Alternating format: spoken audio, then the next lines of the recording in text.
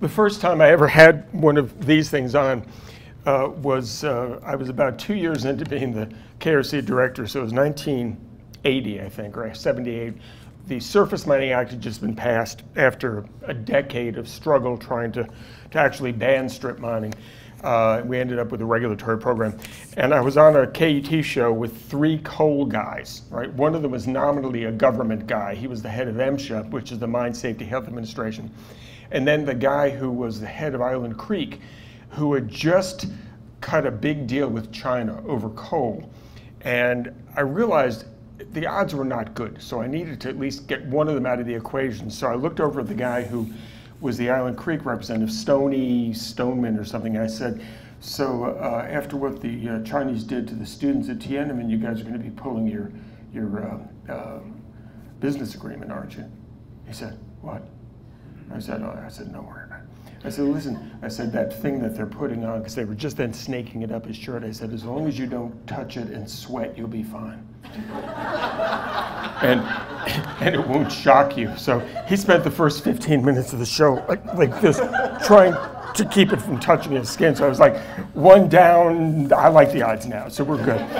So anyhow, it is a privilege, okay? This is like ground zero for cool in Kentucky, okay? Between the Sisters of Nazareth and the Sisters of Loretto, I have never met a more powerful group of kick-ass women in my entire life. And when the Williams Company tried to put a pipeline through this area, the first thought is, what are you thinking? What in the world are you thinking? And when the Sisters of Loretto and the Sisters of Nazareth made it very clear that they had no interest in the pipeline, as did the monks over at Gethsemane, somebody wrote and said, is this a case of none shall pass? Or is this a case of friar restraint? I said, well, you know, that is the Holy Land, okay? And so this is living proof that the Williams Company people will never make it to the Holy Land. Somebody else said, you're all wrong, it's a case of Downton Abbey. I said, they're doubting all right. So I wanted to talk very briefly about how we got here, not in a metaphysical sense, in a much more limited solar sense, although that is the source. I wanted to also talk about what you can do and what needs to be done. And I appreciate the fact that the first thing I instilled in Carmel was a sense of guilt. I was like, okay, you know, I'm 3/4 Irish Catholic, 1/4 Jewish. We got the corner on guilt. About 5 years ago, the Kentucky regulated utilities, the non-municipal utilities, non-TVA facilities, decided to go to war on solar energy customers.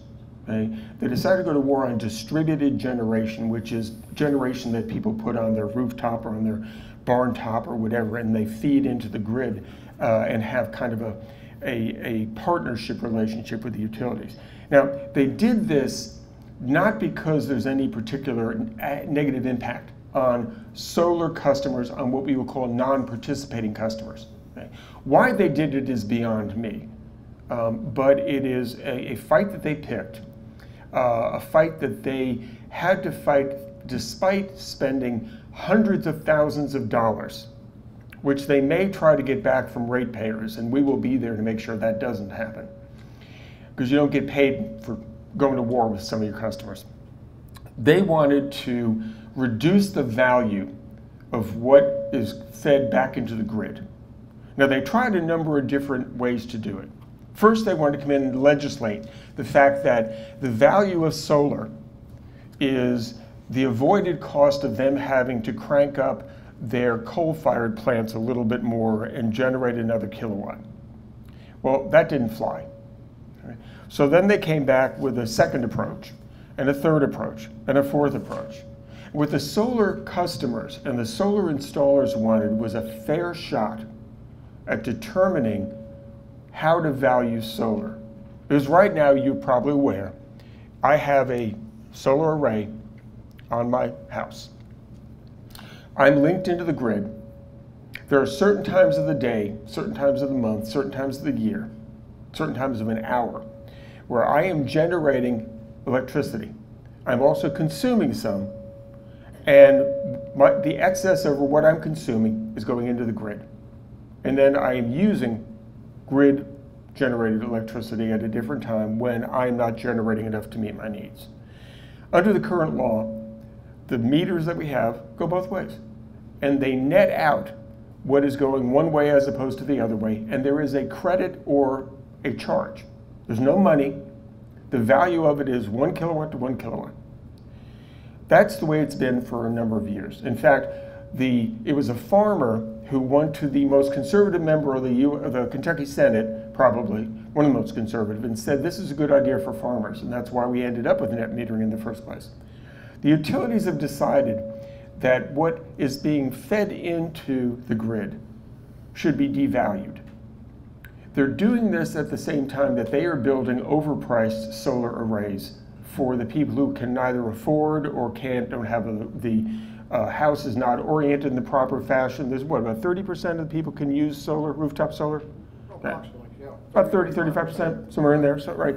So they're looking to push out of the market those who would take more control over their energy future. And when I say that, I'm thinking of the guy who was the tenant farmer for somebody who owns a farm down in western Kentucky, who built his own solar array and put it on his house and cut by 2/3 the money that he was paying or overpaying to the co-op there, who was charging more to the 110,000 customers that remain in their system after the smelters were able to bail out and go to market to get cheaper gas-fired power. So he was able to get control over his meager income. So when you hear this is an urban wealthy against a rural poor issue, that's hogwash. What this is individuals taking charge over their energy future and the uncertainties of their ever-rising utility bills versus a utility whose model has been built on selling more kilowatts, who is now facing a future where people are using less per capita and they've got a tremendous overcapacity in their systems because they assumed that people would be using more than they in fact are using. So in this battle, we managed, the collective we, and I know a number of you reached out to your legislators. I know a number of you were there.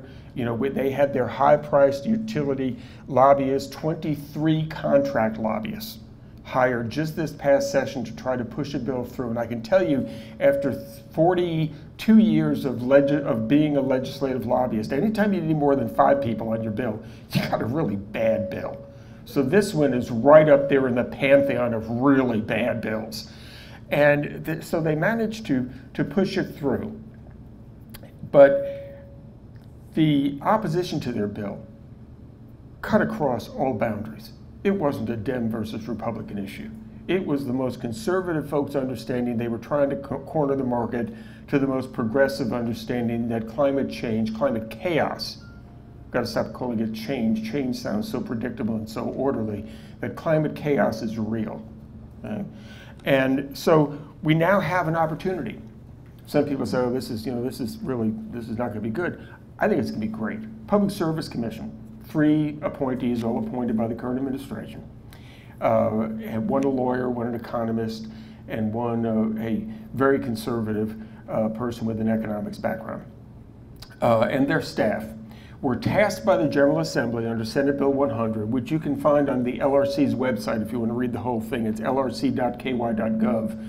You go to the 2019 regular session tab and you click on it. It'll click on Senate Bill 100. It'll give you a description of the bill. Click on it again, you get the actual bill. What it says is after January 1st, 2020, any regulated utility, that's the co-ops and the investor owns, the munis are not obligated to do anything to change their current relationship. Okay? So there's nothing that pushes the cities to do that, and I'm hopeful that people will talk to their cities and say, we don't want you to change this relationship. The theory that the companies are advancing is that if I have to give you credit at what's about 12 cents a kilowatt hour, or whatever the kilowatt, I have to give you credit for the electricity you're generating. And I could actually generate that electricity myself for about 9 cents cheaper. Then you are making me give you more value than I should. And you're using less of my product. Therefore, some of my costs that are over on the volumetric side are not being paid by you. Now, mind you, if I put on storm windows and storm doors, I'm probably going to be using a whole lot less of your power also, but nobody's going after me, right? In fact, they've been telling me for years I'm supposed to do that, become more conserving in electricity. But their theory is that they should be able to reduce the value of what they're crediting to solar customers. So instead of maybe getting 1 kilowatt to 1 kilowatt, you'd be getting a third a kilowatt for what you're generating, and then you'd be paying the full value for what you consume. They're doing that on the assumption that there's no real value to solar. Now, mind you, when they go to the Public Service Commission and want to get their big arrays approved, they say, you know, this is a really good deal because it helps us hedge against climate change. So when they're getting a rate of return on the investment, climate change is real. When the solar customer says you ought to consider that we're helping out on that front, they say, oh, that's the externality. We don't have to consider that. We have an opportunity. What's going to happen after January 1st, as John mentioned, is the regulated utilities, the co-ops and KU, LG&E, Duke Energy, Kentucky Power, they have the opportunity to go to the Public Service Commission. They don't have an obligation to do so, but they have the opportunity to file a rate case, right, and say, we propose, based on our numbers, that we should not give a one-to-one credit anymore. We should give a one credit and only give them half a credit or a third of a credit. They will be under oath when they do that, because everybody's under oath in a rate case. And we will have the opportunity, solar customers, people who are customers of that utility, to intervene in that case and to become parties in determining what that value will be. Now, even though we didn't win on having everything in one case, the first case is the big case. That's the case where we will set the formula for how this is going to be determined for all the other cases. So we will be there on that front to deal with those issues on a technical sense. But that doesn't mean that you're off the hook. Okay? There's a lot that you can do. There's a lot you've already done. We wouldn't be here today if it hadn't been for the pushback they got when they first tried to cram through their bill to legislatively mandate a minimal value for solar. Public Service Commission themselves, after really kind of helping to tank our efforts to amend the bill, they have realized that a rate case is not where they first want to start dealing with these issues. So they opened a case. It's called an administrative case. They said, hey, we want the public's comment. Please send us written comments on what you think we need to consider in the issue of net metering. Now, you can get on the Public Service Commission website, psc.ky.gov, and you can go to where it says Commission, and you click and it says Cases, right? And so you scroll down to the cases. Here's the one you want. It's 2019-00256. Right? Sure. It's 2019-00256. Now, so if you would, make sure everybody put your email on the list here, and what we'll do is we'll get those emails aggregated and we'll send you this information also so that you have it in an email and you can work from that. The commission opened a case. They said, we want public comment. And everything that's in that file is going to be considered when those rate cases come in after January. Okay? Now, if you take solar under a solar tariff, and John's here, and I don't know if there's other installers that are going to be here over the course of the day, you're going to go out and see some installations, but John can put you in touch with people in your area, and all of the installers work very closely together in a very collaborative way, and the Solar Energy Industries Association is the best. Okay? We also have a Kentucky Solar Energy Society, which is the supporters of solar, and their website has a lot of great information on it as well. A number of different organizations have links to that. Everybody's working collaboratively and trying to get as many people to send in written comments. Now, in this day and age, you would hope you'd be able to send electronic comments, but for some reason, I think the commission thought they were doing everybody a favor because they assume not everybody has access to the internet, and that's true in some cases. But if you want your comments to be considered, they need to be received there by October 15th. Okay. I'm sorry? Close of business. Close of business, right. Yeah, they no longer allow the after-hours Dropbox. Fortunately, they do electronic filing for most of my cases, so I have till 11:59. But I never wait till the last minute.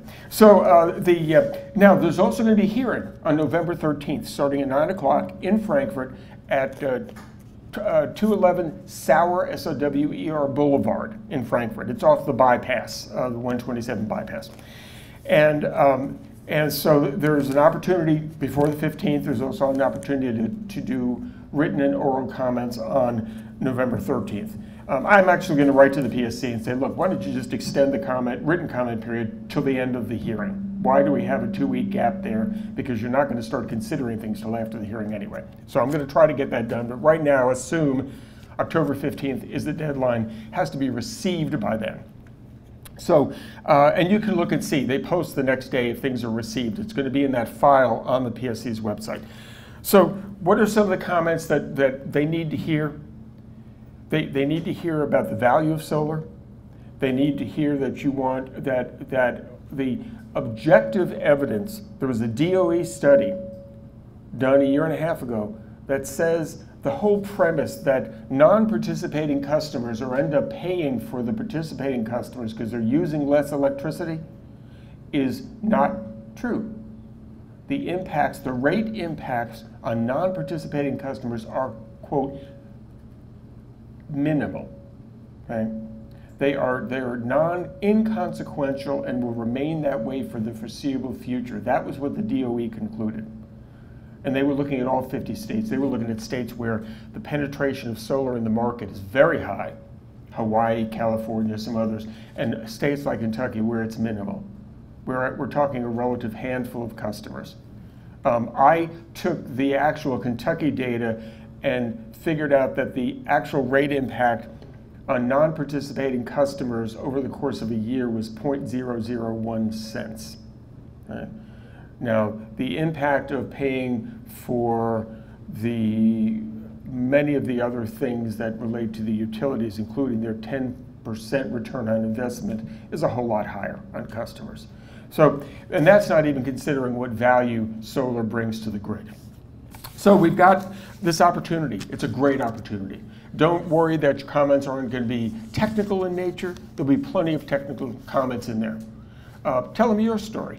Tell them your hopes regarding how you would hope that the utilities stop waging war on their customers, that they embrace the idea that the contribution of distributed generation has value. That all other things, they always say, all other things being equal, blah, blah, blah. All other things aren't equal, okay? Another kilowatt generated by a solar panel is not the same as a kilowatt generated by a coal-fired utility. Right? Because the coal-fired capacity, even though the controls are much better than they used to be, the so-called war on coal actually started with George Herbert Walker Bush in 1990 when he had the audacity to require that the coal industry and the utility industry control the emissions coming out of the smokestack so people would stop dying and getting sick. So all things are not equal in this regard, and there is value to solar. And that same, the utilities say there's value to solar in terms of mitigating climate change. They've said it, it's on the record, it's under oath. Okay? That same value needs to be recognized here. The idea that those are externalities that are not to be factored in or given any credit is ridiculous, because externalities have a nasty habit over time of becoming part of the equation at a much higher cost. So that's where we are. We've got our work cut out for us. We have 10 days to get those comments in, and I'm hoping each one of you will do that. You can also email comments in, but they will not go into the same file. So you got 3 commissioners. They invited the public to give their comment. What do you think we need to consider? You've got several different websites, the Kentucky Solar Energy Society website, the KSEIA website will link you to them. I think the Kentucky Conservation Committee also has a link on there. The Resources Council, kyrc.org, will be putting something up this week. and all of us would encourage you to take the time to have your voice heard. Okay?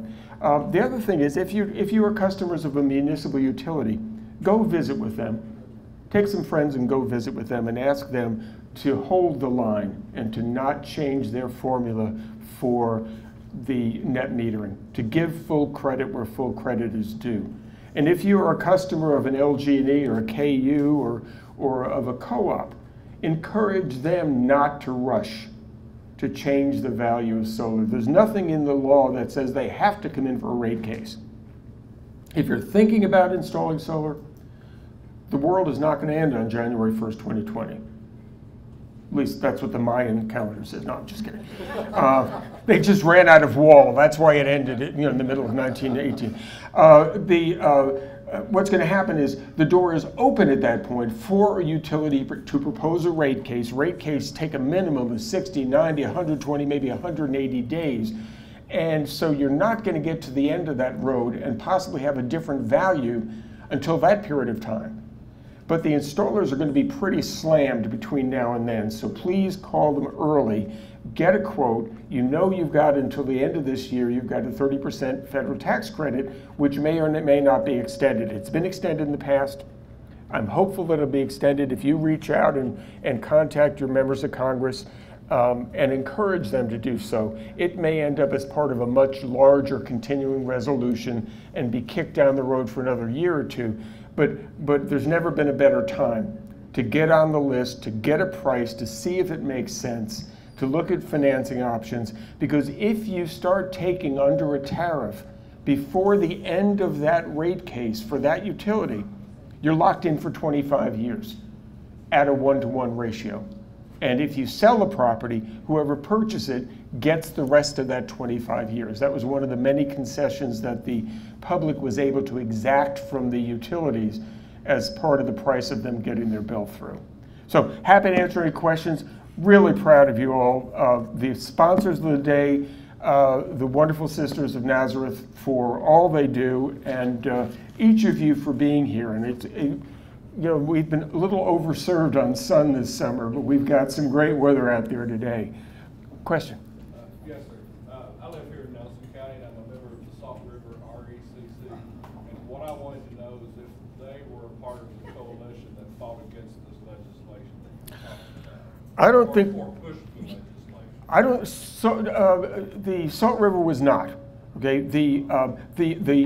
The Kentucky Association of Cooperatives was, okay, and some of the other, East Kentucky Power was really pushing. Which is where they buy their. Right, that's the generation asset. All of the distribution co-ops really were not part of that, even though they're the ones that'll control the net metering relationship. Now, The co-ops. right, the distribution co-ops are the ones that you would have an arrangement with in terms of the tariffs.